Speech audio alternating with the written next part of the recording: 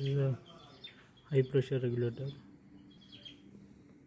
small 6 mm 6.5 mm inner diameter pipe,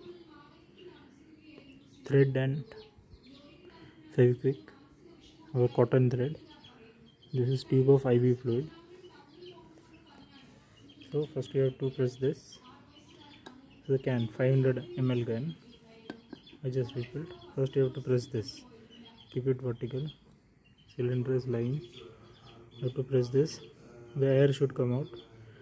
That means the air form of LPG must come out.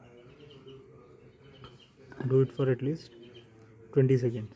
Okay, then this IV set tube, you have to press it, insert it. First time it will be difficult, hold it, press it.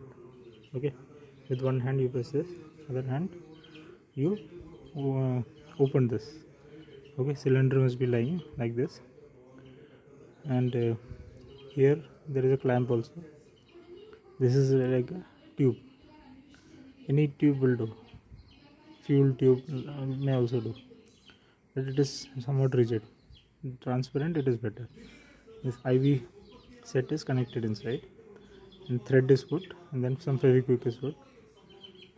So this way, after doing same procedure, that is, you press this, open this, wait for 20 seconds, take it out, then press this again, release the air, again repeat the procedure, and I could refill this to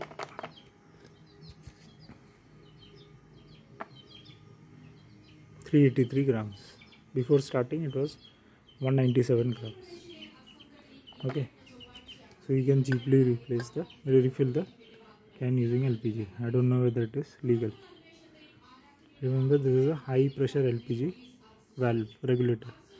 The normal household ones will not work.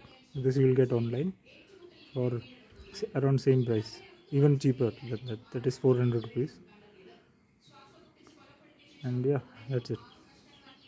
This can has to be of a good quality, not the spray paint one, but one of the butane refill only. Otherwise there will be leakage. This is one of the adapters which came with it. This is the brand. Thank you.